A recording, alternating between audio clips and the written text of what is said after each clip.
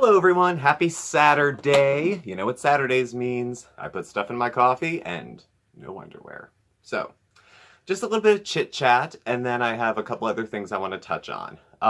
Some fun stuff and then something a little serious. So, just to check in, I just went for a walk.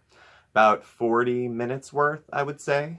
Woke up in a good mood, had coffee with Marc. Again, with the creamer, 2 cups almond milk. It was a 14-ounce can of sweetened condensed milk you mix with it, and then teaspoon of vanilla. I'm going to try it with chai tea bags, I think that I have, and put it in there. I think it'll make it creamy, so I'll let you know how that goes. And the rest of the day today I think is going to be probably pretty chill. I'm going to work on this video, and then I think it's going to be like a nappy afternoon with Bandit, unless I'm feeling inspired, so we'll see. Don't have anything to cook because I cooked yesterday, so... On that note, I did want to bring you a little bit of a surprise. Marc wanted to check in from the restaurant because he's been working the last 2 days, and he wanted to share with you another one of Marc's quick tips. And this quick tip is for the Italian herb seasoning that he uses. It was through his family. His grandmother had a recipe for it, and then they have recipes that they use at the restaurant. So he just wanted to show off a bit and make sure he said hello to everybody, so I'm going to insert that here. So I'm going to come around, and then you will see him. Hi guys, Marc here, coming to you all the way from my restaurant with your quick tip of the day. Today I'm going to show you how to make IHS. Now what is IHS, you say? IHS just stands for Italian Herbs and Seasonings, like a chef's seasoning blend, if you will. You know, like Paula Deen, her chef's seasoning is salt, pepper, and garlic. Well, this is IHS and this is mine. I can't remember a time that a jar of this was not in my grandmother's refrigerator growing up, and I've used it ever since. And many years later, when I got my job here at the restaurant, we use a version of it too, although we call it green stuff. But anyway, this is IHS. I'm going to show you how to incorporate this into sauces, soups, whatever. But just real quickly for today, what you need is fresh parsley, Italian flat leaf, fresh basil, and fresh garlic. Now there's no exact proportion to this, so if you're a person like me who needs to have exact measurements, start off with a 1/4 cup of each chopped, okay? So that would be about a handful of basil, handful of parsley, and about, let's say about 10 to 12 garlic cloves. And what you're going to do is chop them all up, either in a food processor, or if you're like me at home, we have a dedicated coffee mill for our savory things like herbs or nuts or things like that. And then we have another coffee mill for our coffee beans. That works just as well. Or you can use one of those plunger things with the glass jar, you know. Anyway, if you do it by hand, you just want to have a consistency of this. So it looks like this, all fresh and yummy, and it smells delicious.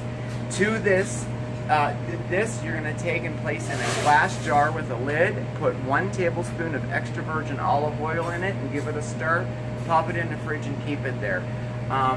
The reason why I'm sharing this with you is in our next cooking video, I'm going to show you how to utilize this into a delicious dinner. But before that, why don't you try taking a tablespoon of it and stirring it into your soup? It just raises it to the next level. Or get some crusty bread, spread some butter on it, take a tablespoon of this, spread that over top of it and bake it, and you have some delicious garlic bread.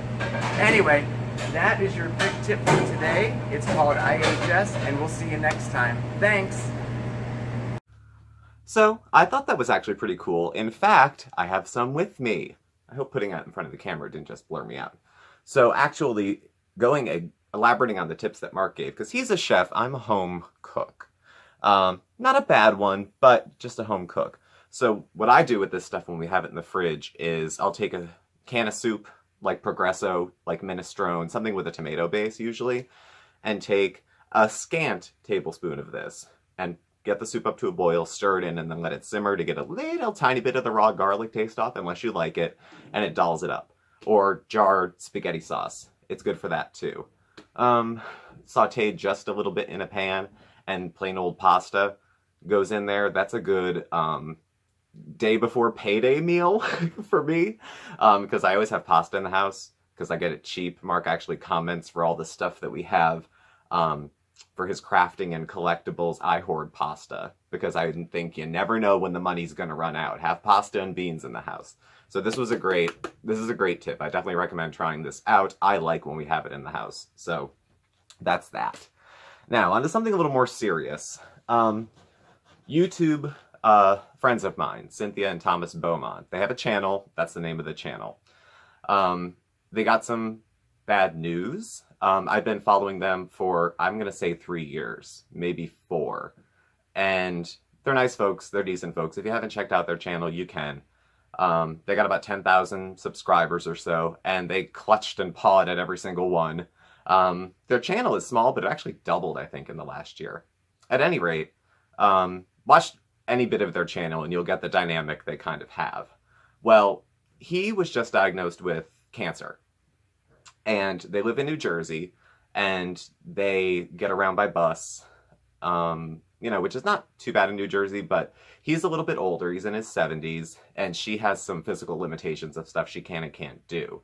So at the time now that he's ill, and he's a little bit older, and she's not as mobile, it's going to be a hard time, I think, for both of them. So to anyone who may be willing to extend prayers if you pray, well wishes if you wish well, thoughts, you know, anything like that to maybe be sent their direction. Let's have a little real talk. Okay, I know they're not everybody's cup of tea. I'm going to mention them in the title, so it'll probably draw some people over. I know people have concerns about the way that they interact with each other, about the way, particularly she interacts with him, but I'm going to put that aside because I think when a person is ill and they have very small in the terms of natural supports, from what they describe, they put almost all their life on YouTube. So I'm trying not to go on any assumptions of what's not on camera, but from what they shared, it's pretty much them. And with minimal support and just the two of them, and, you know, it's not like I can drop by and hand them a lasagna and say, hey, take a night off cooking. Pretty much sending thoughts and prayers seems like all you can do. And differences aside, you know, you kind of circle the wagons. And, you know, how can you care about somebody that, you know, you don't like? That's a valid question. I did that yesterday with our girl Chantal, who hopefully went to Psych Emerge like she said she was going to. Would I be surprised if she didn't? No. But I was an addict and I have a mental illness. During the course of that, you burn bridges with people that you still care about, but they don't necessarily like you.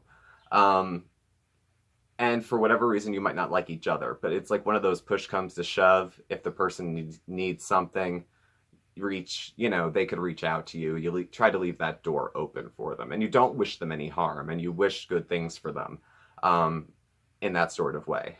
So if anybody, you know, has it in their self to put out some good vibes their direction, they could really use it.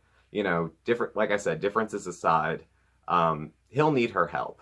He wants, you know, they're a married couple. They squawk and bicker and everything, but they might look like an odd couple, but I relate to that because Mark and I are kind of an odd couple. You know, I see a little bit, it's weird. I always see parts of myself in people who are wildly different looking, you know, on the surface from me. But, you know, I see a little bit of them, I see a little bit of me. So I feel for them. And it's hard when you feel like it's you against the world. And I think she's described that that's how she feels sometimes. And he's such a gentle soul. And I hope, you know, and if he's feeling good today and they go to New York, go to New York. You know, there might be a time soon where he can't do that. And if she's dragging him, but he's a willing victim, he's willing. You know, if he wants to spend time with her, go spend time with her. You know, she needs him as much as he needs her, probably. So that's the serious part of the video. And in the meantime, I'm going to finish my coffee with creamer in it. Maybe play with some of the in-house, or the Italian herbs and seasonings. I don't know, maybe I'll find something to put it in today. And otherwise, just chill out with Mr. Bandit, my Saturday night date. So thank you all for watching. Please subscribe. Give a thumbs up. You can follow Mark and I on Facebook at SmokeySteveAndMarc, or on Instagram at SmokeySteveAndMarc. And I believe that's it. We'll catch up with y'all soon. Thanks for watching. Bye.